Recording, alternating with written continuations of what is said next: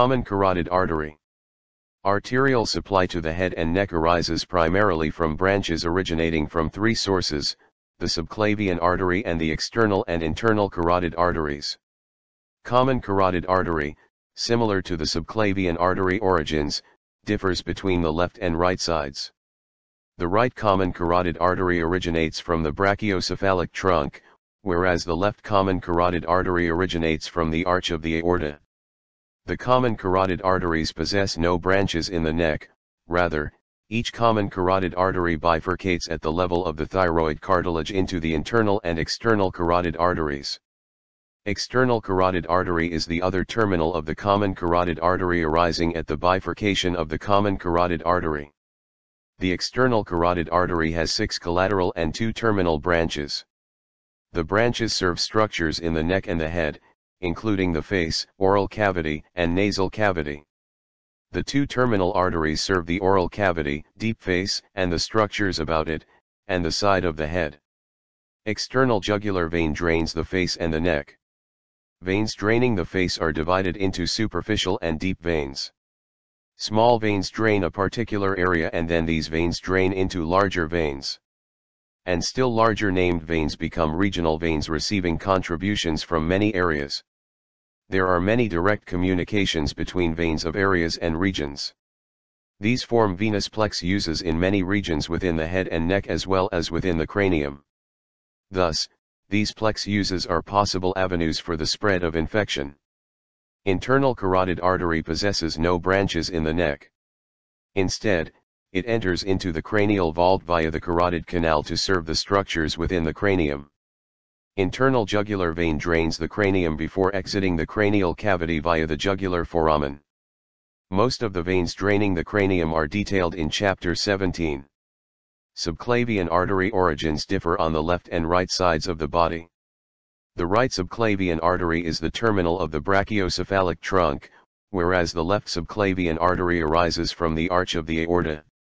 Both of the subclavian arteries ascend into the neck deep to and in a specific relationship with the anterior scalene muscle. Thus, the first part of the subclavian artery lies medial to the anterior scalene muscle, the second part of the subclavian artery lies behind the anterior scalene muscle, whereas the third part of the artery lies lateral to the anterior scalene muscle. The several branches arising from the subclavian artery are described as arising from one of these 3 parts. Most of the neck structures are vascularized by branches of the subclavian arteries. Venous drainage from the head and neck is collected into 2 major venous trunks, the internal and external jugular veins. The head and neck receive most of their vascular supply from branches of the external and internal carotid arteries, as well as from certain branches of the subclavian artery. Most of the blood within the internal carotid artery and the vertebral branch of the subclavian artery is destined for the brain, whereas all of the blood carried by the external carotid artery and some branches of the subclavian artery supplies the remainder of the region. Drainage of this area is accomplished by the tributaries of the internal and external jugular veins, as well as those of the vertebral vein. This chapter discusses the branches and tributaries of these major vessels and their locations, sources, and destinations in a systemic fashion. However, vessels whose primary concerns are the brain and the internal base of the skull will not be detailed here. Instead, that material may be found in Chapter 17. The common carotid arteries of the 2 sides have different origins. The right common carotid artery is a branch of the brachiocephalic trunk, whereas the left arises directly from the arch of the aorta. Consequently, the right common carotid artery is contained wholly within the neck, whereas the left common carotid artery begins in the upper thorax and enters the neck in the vicinity of the sternoclavicular joint. Once in the neck, both vessels are enclosed in their own compartment of the carotid sheath and ascend approximately to the level of the thyroid cartilage, although this is variable, where each bifurcates into an external and an internal carotid artery. Because these vessels are considered terminal branches, the common carotid artery is said to have no branches in the neck. The common carotid artery presents a slight dilation at its bifurcation, the carotid sinus, a modified region of the vessel. It is innervated by the glossopharyngeal nerve, whose function is to monitor blood pressure. An additional structure, the carotid body, is also associated with the region of bifurcation. This small, oval, reddish-brown structure, lying within the wall of the carotid artery and innervat by branches of the glossopharyngeal and vagus nerves, is a chemoreceptor, monitoring oxygen and carbon dioxide tensions as well as hydrogen ion concentration. External carotid artery. The external carotid artery has 6 collateral and 2 terminal branches. They are described in the order of their origins from inferior to superior. Superior thyroid artery. The superior thyroid artery is the first branch of the external carotid artery, arising from its ventral aspect, just superior to the bifurcation of the common carotid artery. The superior thyroid artery descends in the neck, accompanied by the same named vein, and the external laryngeal nerve, reaches the superior pole of the thyroid gland, and divides into its terminal branches, some of which anastomose with their counterparts of the other side and with branches of the inferior thyroid artery. The superior thyroid artery has 4 named branches: the infrahyoid, sternocleidomastoid, superior laryngeal, and cricothyroid arteries, as well as its terminal anterior, posterior, and occasionally lateral glandular branches serving the thyroid gland. The infrahyoid artery, branch, is a small vessel, passing, as its name implies, inferior to the hyoid bone to anastomose with its counterpart on the other side. Along its path, it supplies muscular branches to the infrahyoid muscles in its vicinity. The sternocleidomastoid artery, branch, passes ventral to the carotid sheath, supplying the same named muscle on its deep surface, and sends small twigs to structures in its vicinity. To distribute to the larynx, the superior laryngeal artery passes superficial to the inferior pharyngeal constrictor muscle and pierces the thyrohyoid membrane, accompanied by the internal laryngeal nerve. Within the larynx, it serves its muscles, glands, and mucosa. Carotid sinus syndrome. Carotid sinus syndrome may result in loss of consciousness due to simple head movements. The syndrome relates to the hypersensitivity of the carotid sinus due to an unknown etiology. Sudden slight pressure changes, such as that occasioned by movement of the head, may result in stimulation of the carotid sinus. Impulses relayed by the sinus reduce blood pressure and slow the pumping action of the heart, thus decreasing blood supply to the brain and resulting in sudden loss of consciousness. The small cricothyroid artery courses along the cricothyroid ligament, supplying the muscle of the same name and additional structures in its vicinity. The glandular branches of the superior thyroid artery are the anterior, posterior, and, occasionally, lateral branches. The anterior branch follows the superior border of the lateral lobe, distributes to its anterior surface, and forms an anastomosis with its opposite across the isthmus. The posterior branch follows a similar course on the deep aspect of the lateral lobe, ramifies on that surface, and forms an anastomosis with the inferior thyroid artery, also supplying the parathyroid gland. Occasionally a lateral branch is present, which supplies the lateral aspect of the lateral lobe. Ascending pharyngeal artery. The ascending pharyngeal artery, the smallest branch of the external carotid artery, arises on the medial aspect of that artery, shortly after the bifurcation of the common carotid artery. Along its ascent, between the pharynx and the internal carotid artery, it provides unnamed muscular branches to the prevertebral muscles, as well as branches to structures in the vicinity of its path. This artery has 4 named branches: pharyngeal, meningeal, inferior tympanic, and palatine. The pharyngeal branches are variable in number, 2 to 4, and supply the stylopharyngeus and middle pharyngeal constrictor muscles as well as the region of the pharyngeal mucosa in its vicinity. The meningeal arteries enter the cranial cavity via the jugular foramen posterior meningeal branch, hypoglossal canal, and foramen lacerum to serve the dura mater.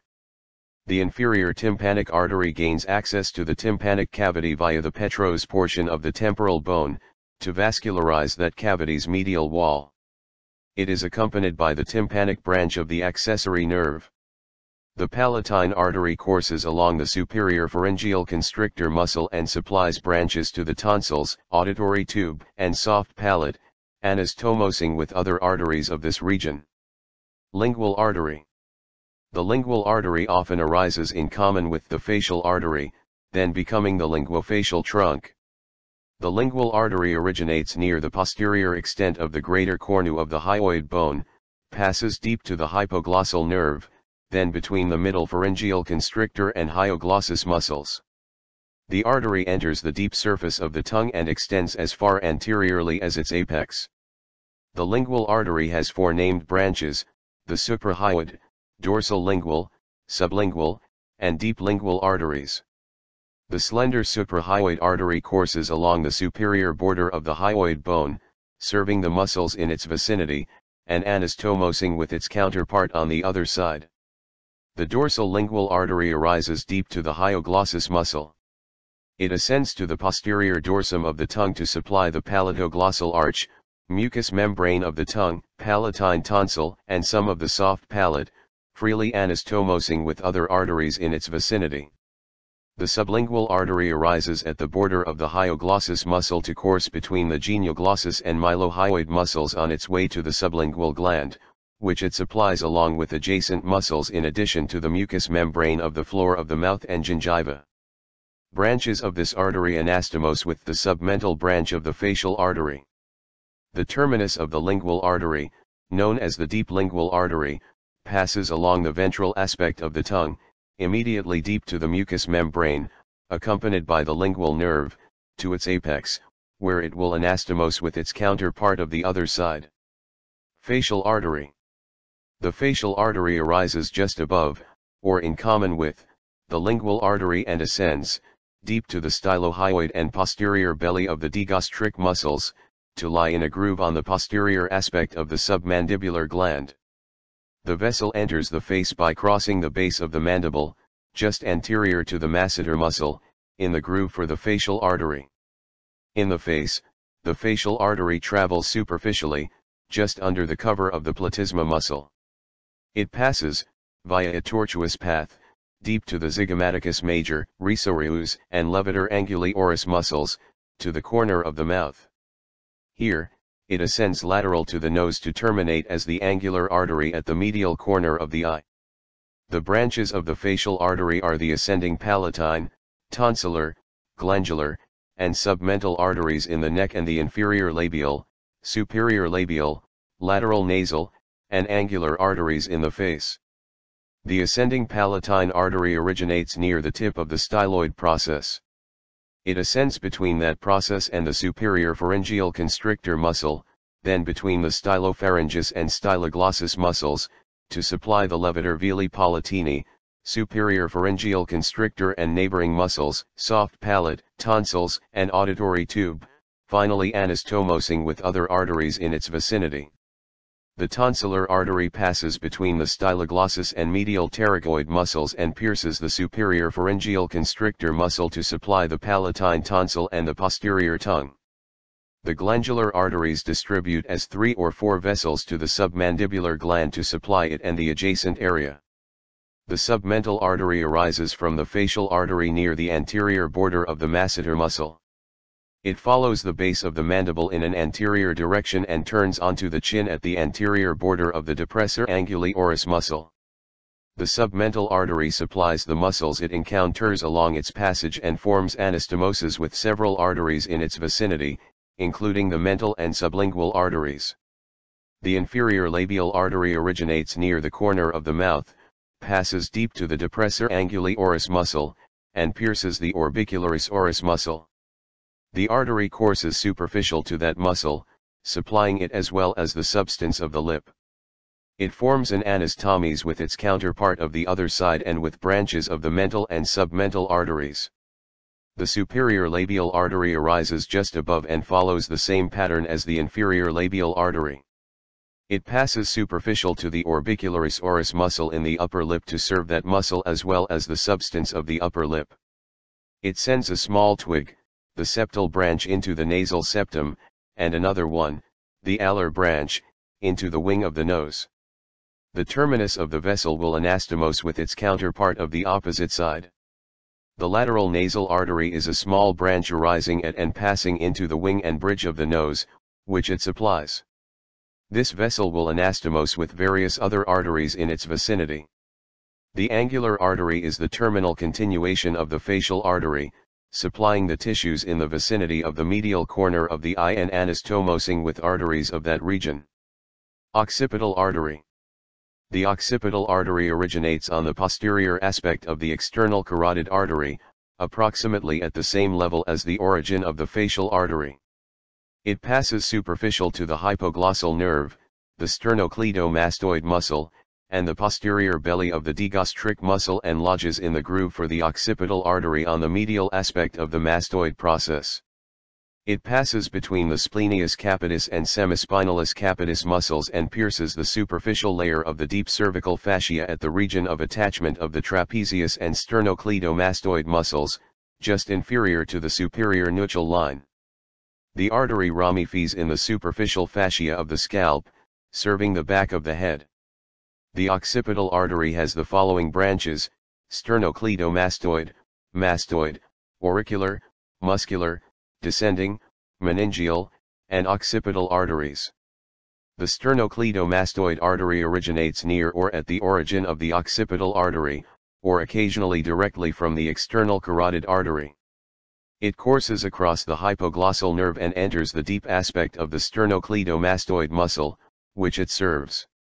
Frequently, this artery exists as two separate upper and lower branches, where the latter accompanies the accessory nerve into the muscle. The mastoid artery is a small branch that gains access to the cranial cavity via the mastoid foramen. Along its path, it supplies the mastoid air cells, dura mater, and additional structures in its vicinity. The auricular branch passes superficial to the mastoid process to reach and supply the back of the auricle. The several unnamed muscular branches of the occipital artery distribute to the digastric, stylohyoid, longissimus, and splenius capitis muscles. The descending artery, the longest of all of the branches, originates while the occipital artery is still deep to the splenius capitis muscle. Shortly after its origin, the descending artery bifurcates into a superficial and a deep branch, serving the trapezius muscle and the deep muscles of the back of the head and neck, respectively.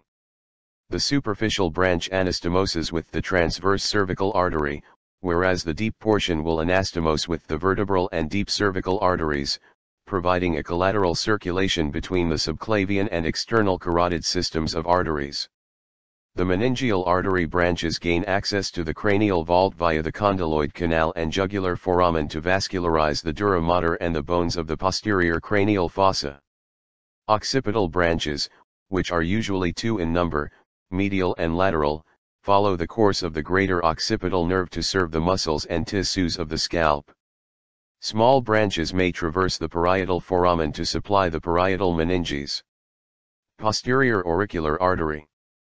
The posterior auricular artery arises from the posterior aspect of the external carotid artery near the level of the distal end of the styloid process.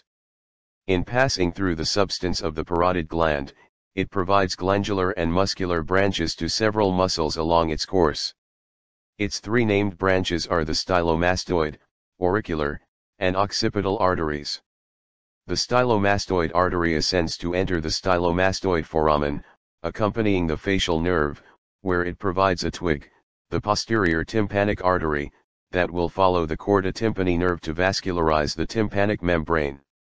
The stylomastoid artery serves the mastoid air cells, stapedius muscle, and structures in its vicinity.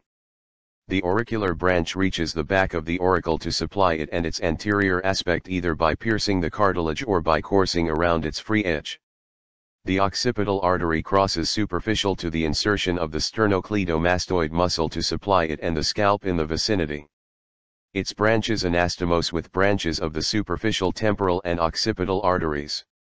Superficial temporal artery. The superficial temporal artery, one of the terminal branches of the external carotid artery, arises near the level of the earlobe within the substance of the parotid gland, which it supplies.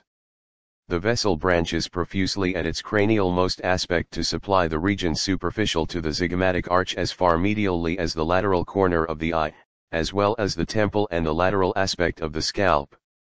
The branches of the superficial temporal artery include the transverse facial, middle temporal, zygomatico-orbital, anterior auricular, frontal, and parietal arteries. The transverse facial artery arises near the level of the mandibular condyle within the substance of the parotid gland. It accompanies and supplies the parotid duct in its path across the masseter muscle. In addition, it sends branches to the parotid gland, masseter muscle, and other tissues in its vicinity.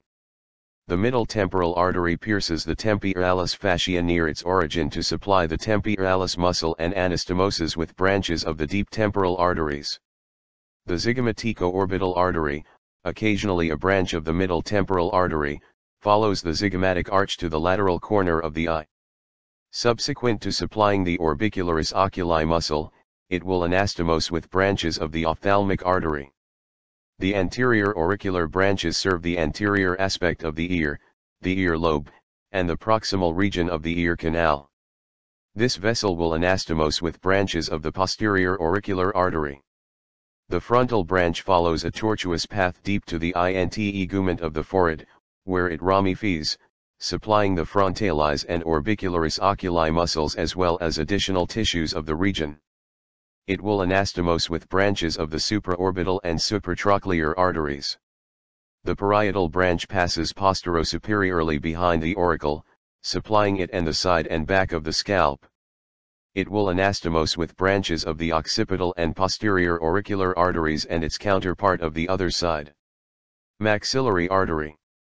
The maxillary artery, the large terminal branch of the external carotid artery, originates deep within the body of the parotid gland. It courses anteriorly, medial to the ramus of the mandible near the level of the condylar process but superficial to the sphenomandibular ligament. Passing along the superficial or deep surface of the lateral pterygoid muscle, the maxillary artery reaches and enters the pterygopalatan fossa, where it divides into its terminal branches. The maxillary artery is described as consisting of three portions as it courses through the mandibular, pterygoid, and pterygopalatine regions. The first or mandibular portion courses deep to the mandible between the ramus and the sphenomandibular ligament. Its branches are the deep auricular, anterior tympanic, inferior alveolar, middle meningeal, and accessory meningeal arteries. The course of the second or pterygoid portion of the maxillary artery is inconsistent because it may be either superficial or deep to the lateral pterygoid muscle, and the artery enters the pterygopalatan fossa by passing between the two heads of this muscle. Branches of the pterygoid type are the deep temporal, pterygoid, masseteric, and buccal arteries. The third or pterygopalatan portion of the maxillary artery gains access to the pterygopalatan fossa via the pterygomaxillary fissure. Branches of the pterygopalatan portion are the postero-superior alveolar, occipital, greater palatine, artery of the pterygoid canal, pharyngeal, and sphenopalatine arteries. Branches of the mandibular portion. The small deep auricular artery passes medial to the temporomandibular joint, which it supplies to penetrate the wall of the external acoustic meatus, serving its lining and the tympanic membrane. The anterior tympanic artery is also small and may arise as a common trunk with the deep auricular artery. It ascends to enter the petrotympanic fissure to reach the tympanic cavity, where it serves the tympanic membrane and associated structures. The inferior alveolar artery arises from a point between the condylar process of the mandible and the sphenomandibular ligament. It passes inferiorly to enter, along the inferior alveolar nerve and vein, the mandibular foramen. Within the mandibular canal, in the vicinity of the first premolar tooth, it bifurcates to form the incisive and mental arteries. Additional branches of the inferior alveolar artery are the mylohyoid and dental arteries. The mylohyoid artery arises from its parent vessel before that artery enters the mandibular foramen. It passes along the mylohyoid groove, accompanied by the mylohyoid nerve, to serve the muscle of the same name. Dental branches enter the alveolus, periodontal ligaments, and roots of the molar and premolar teeth. The incisive branch continues anteriorly within the mandible to serve the canine, lateral, and central incisor teeth and to anastomose with its counterpart of the other side. The mental artery, accompanied by the mental nerve and veins, exits the mandibular canal via the mental foramen to vascularize the chin and lower lip. Its branches anastomose with those of the inferior labial and submental arteries. The accessory and middle meningeal arteries arise from the superior aspect of the maxillary artery or by a common trunk from the same artery. As the middle meningeal artery ascends to enter the foramen spinaceum, it is engirdled by the two roots of the auriculotemporal nerve. The accessory meningeal artery traverses the foramen ovale. Branches of the pterygoid portion. The anterior and posterior deep temporal arteries pass superiorly, deep to the temporalis muscle that they supply. They anastomose with the middle temporal and lacrimal arteries. The short pterygoid arteries arise from this portion to vascularize the medial and lateral pterygoid muscles. The masseteric artery, accompanied by the same named nerve, passes through the mandibular notch to serve the masseter muscle. Some of its branches anastomose with branches of the transverse facial and facial arteries. The buccal artery accompanies the buccal nerve and passes in close association to the tendon of the temporalis muscle. It arborizes on the buccinator muscle to supply it and the mucous membrane of the mouth. Branches of the buccal artery anastomose with those of the infraorbital and facial arteries. Branches of the pterygopalatin portion. The posterior superior alveolar artery branches from the maxillary artery as that vessel enters the pterygomaxillary fissure. It travels along the maxillary tuberosity and enters the posterior superior alveolar foramen in conjunction with the like-named nerve. The vessel ramifies within the maxilla to serve the maxillary sinus, molar, and premolar teeth, and neighboring gingiva.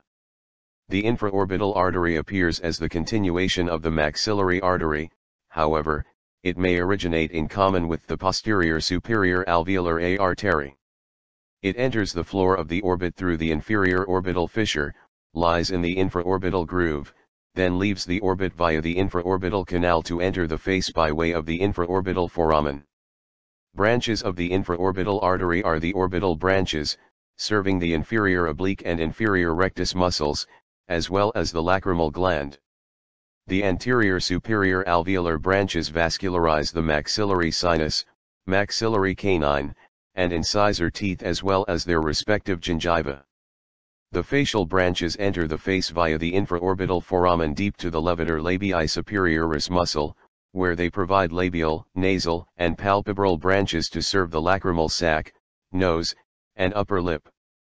The various branches anastomose with branches of the angular, dorsal nasal, buccal, transverse facial, and facial arteries. The descending palatine artery descends in the pterygopalatin canal, then gives rise to the greater palatine artery and its branch, the lesser palatine artery, which gain entrance to the palate via the greater palatine and lesser palatine foramina, respectively. The greater palatine artery courses in an anterior direction on the lateral aspect of the hard palate to supply the palatal mucosa, gingiva, and glands, and then proceeds to anastomose with the nasopalatine artery in the incisive canal.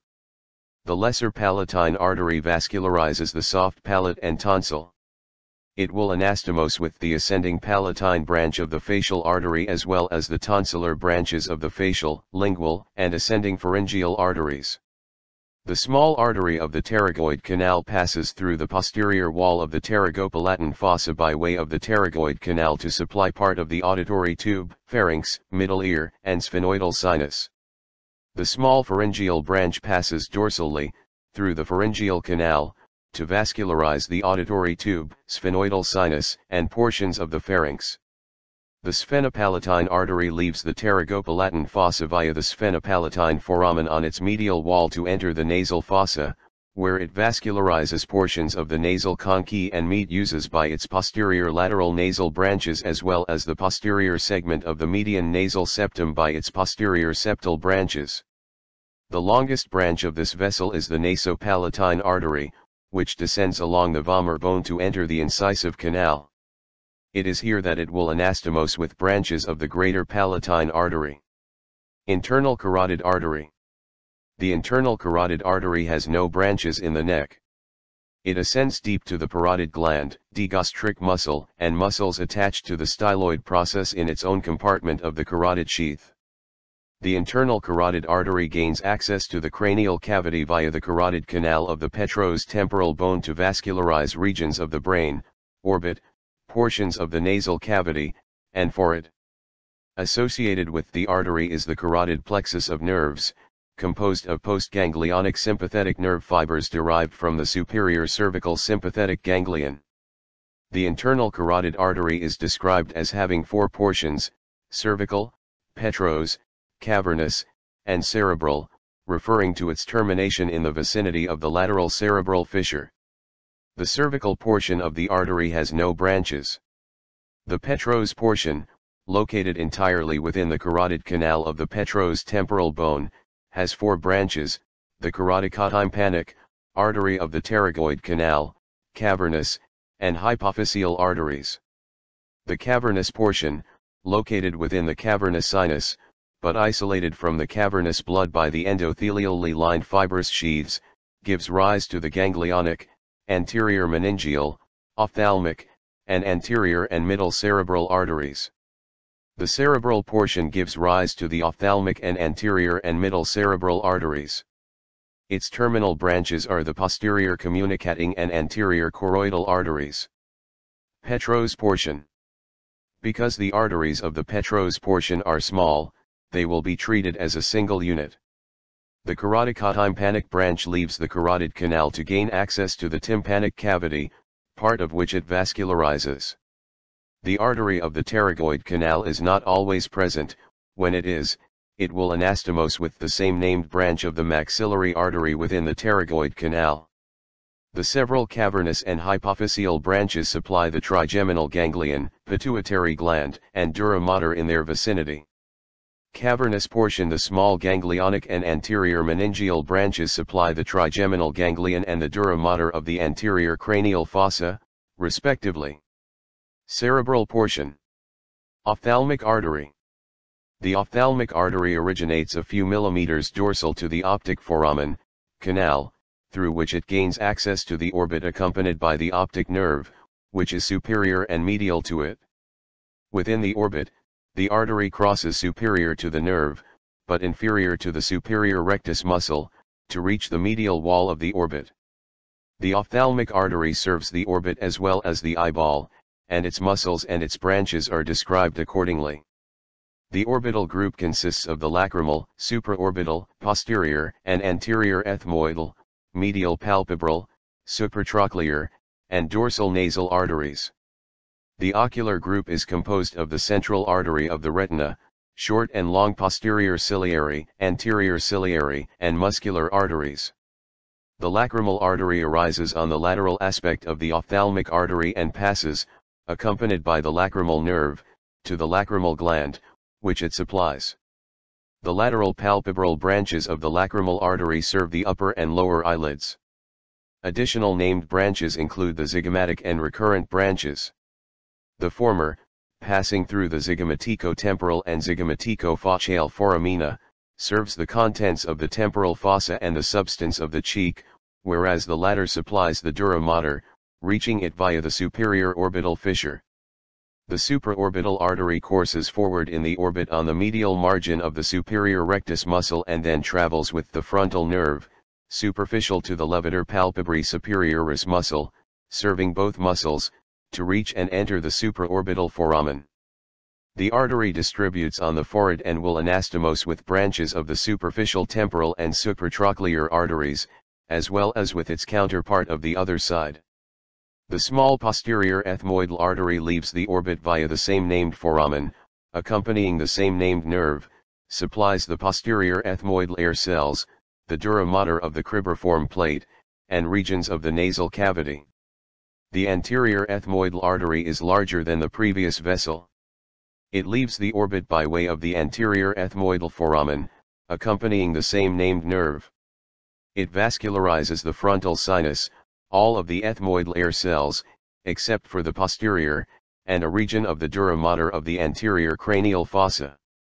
Its large nasal branch enters the nasal cavity along a hiatus by the crista galli to serve the walls of the nasal cavity. A cutaneous twig of the nasal branch serves the bridge of the nose. The superior and inferior medial palpebral arteries each form an arch in the upper and lower eyelids, respectively.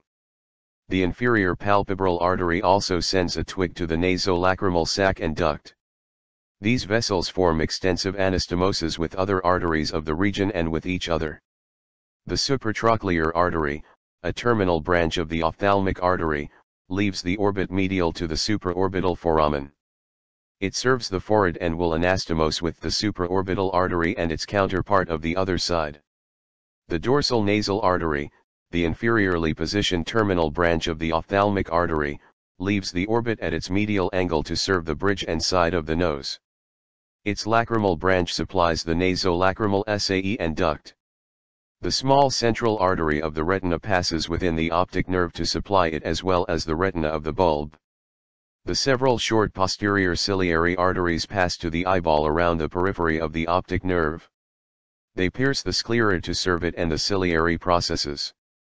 The two long posterior ciliary arteries pass lateral and medial to the optic nerve to supply the ciliary muscle and iris, subsequent to piercing the sclera.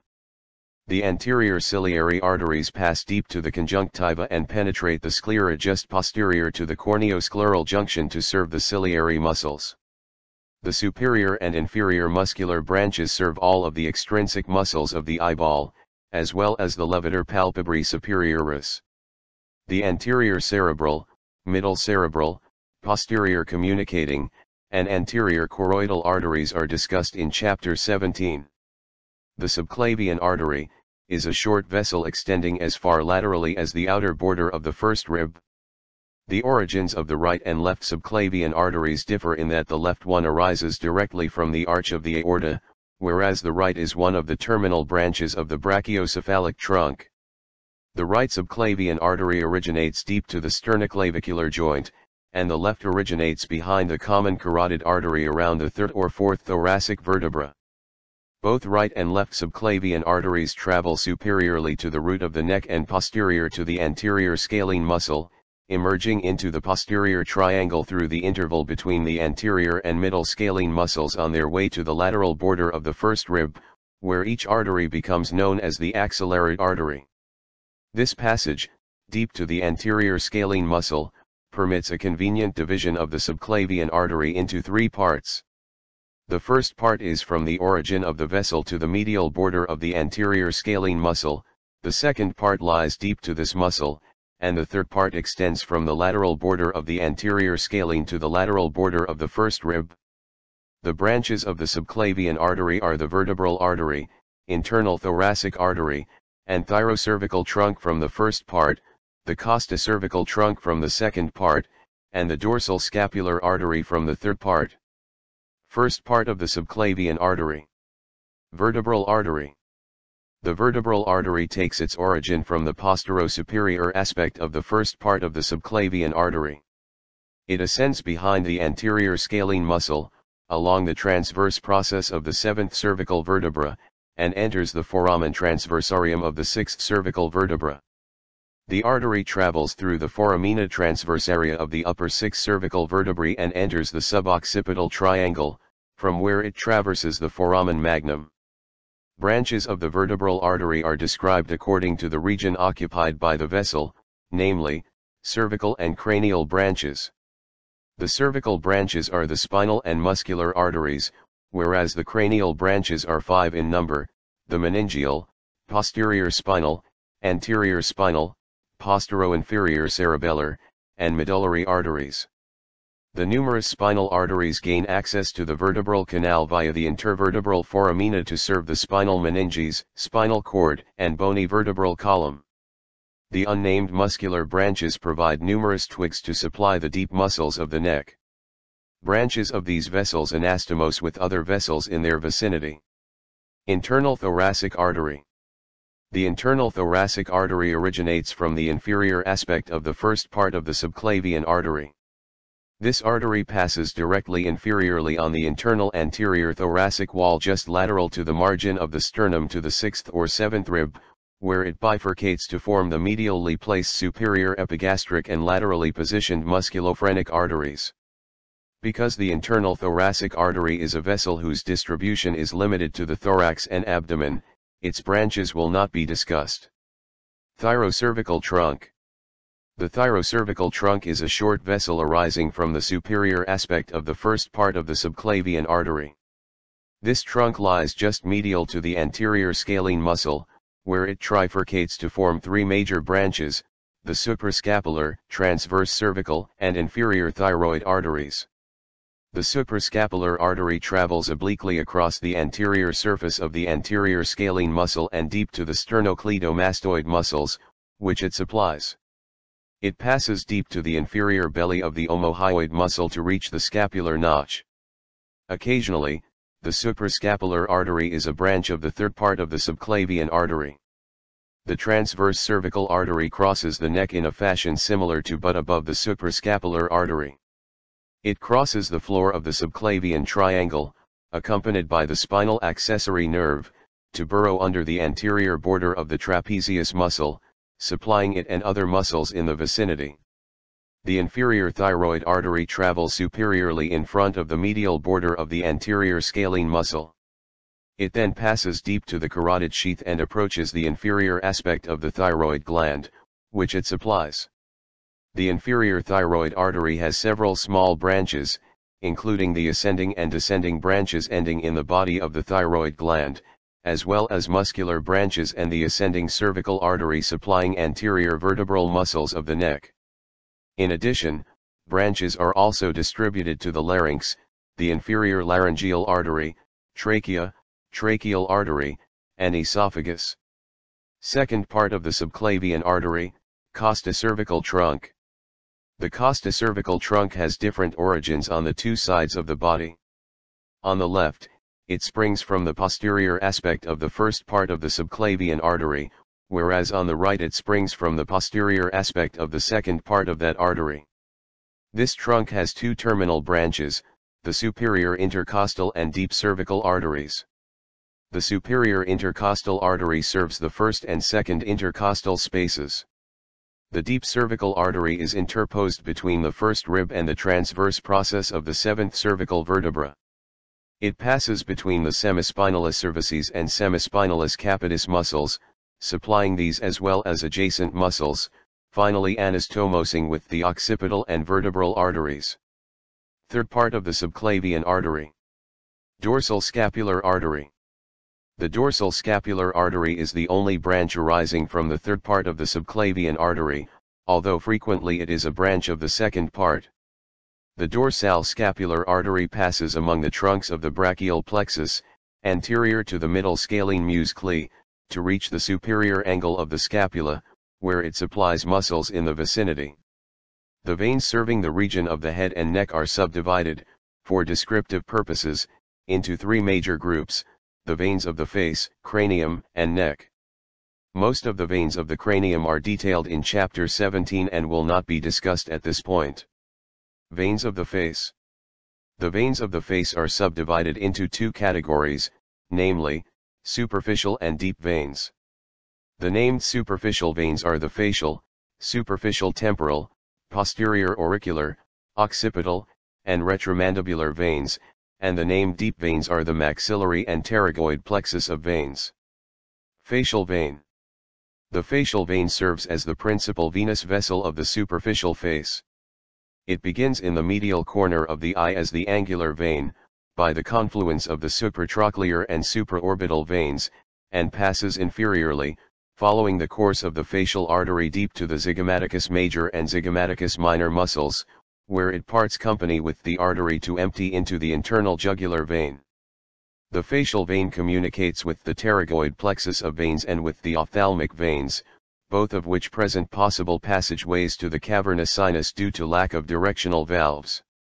Tributaries of the facial vein include the deep facial vein, which connects it to the pterygoid plexus of veins, the frontal vein, which drains a region of the forehead, and the supraorbital and supratrochlear veins. In addition, the superior palpebral, external nasal, masseteric, anterior parotid, superior and inferior labial, and submental veins also join the facial vein. Superficial temporal vein. The superficial temporal vein follows the course of the same named artery to drain the scalp, temple, and part of the forehead and ear. This vessel begins as a plexus of small veins on the side and top of the head. Among the tributaries of the superficial temporal vein are the transverse facial vein, middle temporal vein, and anterior auricular veins. Posterior auricular vein. The posterior auricular vein, one of the two veins participating in the formation of the external jugular vein, begins as a plexus of small veins behind the ear and courses in an antero-inferior direction, passing superficial to mastoid attachment of the sternocleidomastoid muscle. Its tributaries include the stylomastoid vein. Occipital vein. The occipital vein enters the suboccipital triangle to join a plexus of veins drained by the vertebral vein. Tributaries of the occipital vein include the mastoid, emissary vein. Occasionally, the occipital vein joins either the internal jugular or the posterior auricular veins. Retromandibular vein. The retromandibular vein, one of the two veins participating in formation of the external jugular vein, is frequently formed within the substance of the parotid gland. It is formed when the maxillary vein joins the superficial temporal vein. Tributaries of this short vessel include the common facial, middle temporal, and anterior auricular veins. Maxillary vein. The relatively short maxillary vein follows the mandibular portion of the same named artery deep to the mandibular ramus to participate in conjunction with the superficial temporal vein, in the formation of the retromandibular vein. The maxillary vein arises from the pterygoid plexus of veins. Pterygoid plexus of veins. The pterygoid plexus of veins is a massive network of venous channels lying on or about the surfaces of the lateral and medial pterygoid muscles and extending into the spaces of the deep face within the infratemporal fossa. This plexus is in direct or indirect communication with a vast area, including the cranial cavity and cavernous sinus, the nasal cavity, orbit, paranasal sinuses, and superficial face.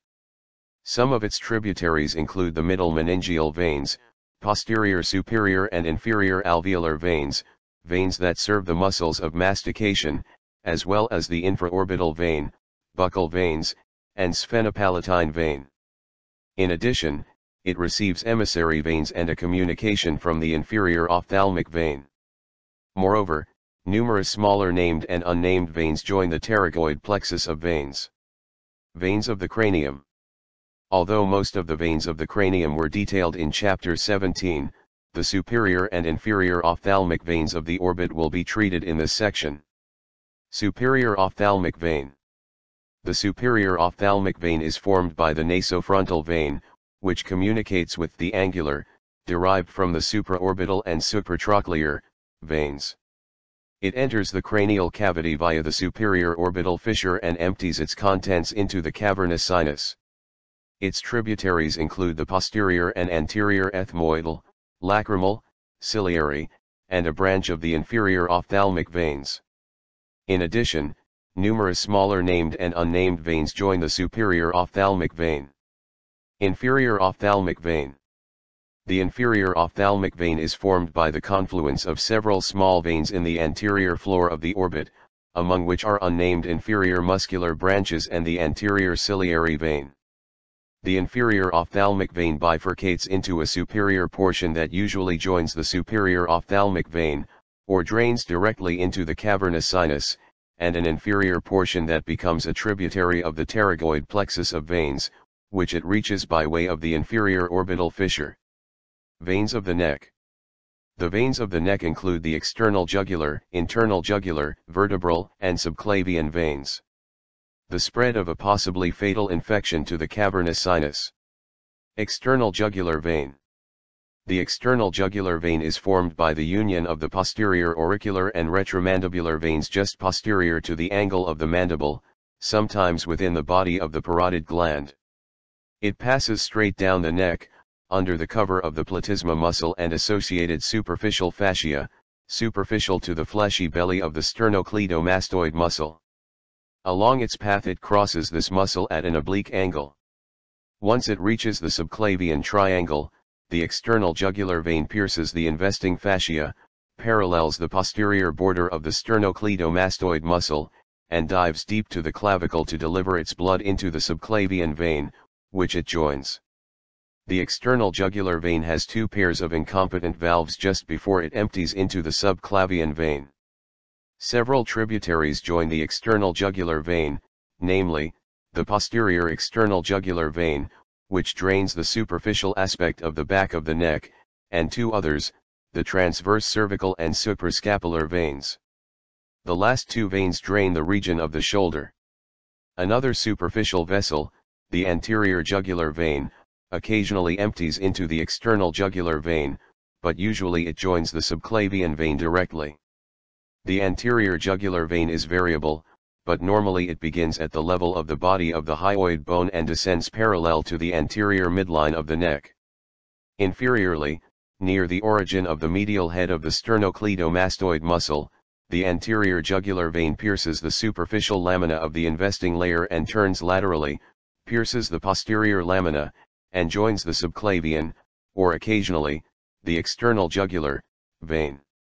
While it is between the two laminae of the investing fascia, the anterior jugular vein communicates with its corresponding vein of the other side via a venous connection, the jugular arch, which occupies the suprasternal space. The external jugular, posterior external jugular, and anterior external jugular veins have numerous smaller named and unnamed tributaries, which drain the areas in their immediate vicinity. Internal jugular vein. The internal jugular vein is the principal vessel responsible for collecting blood from the brain, superficial aspects of the face, and neck.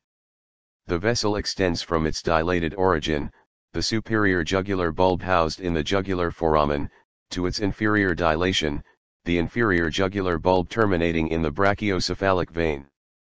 The internal jugular vein is enclosed in the carotid sheath as it travels the length of the neck, and its tributaries pierce this fascia to deliver their blood to the vessel. The internal jugular vein receives blood from the following tributaries: dural venous sinus drainage from with the cranium, the facial vein from the superficial face, the lingual vein from the tongue and floor of the mouth, and pharyngeal, superior and middle thyroid, and, occasionally the occipital veins from the neck.